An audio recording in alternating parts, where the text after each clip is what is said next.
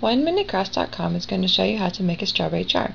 First, take a piece of green scrap felt like this, fold it in half, and starting with the fold, you're going to cut a petal shape out of it, going from the inside to the outside and back to the inside, and the same on the other side.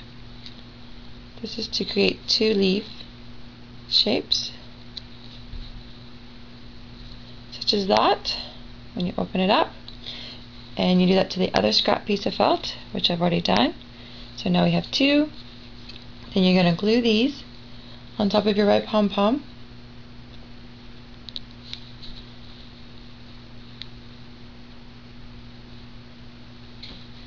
One, and then the second one crisscrossing the other leaves, such as that. And then glue a green bead on top.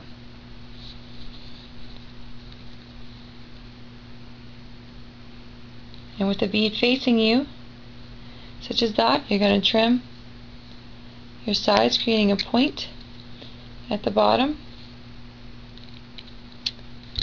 And now you have a strawberry charm.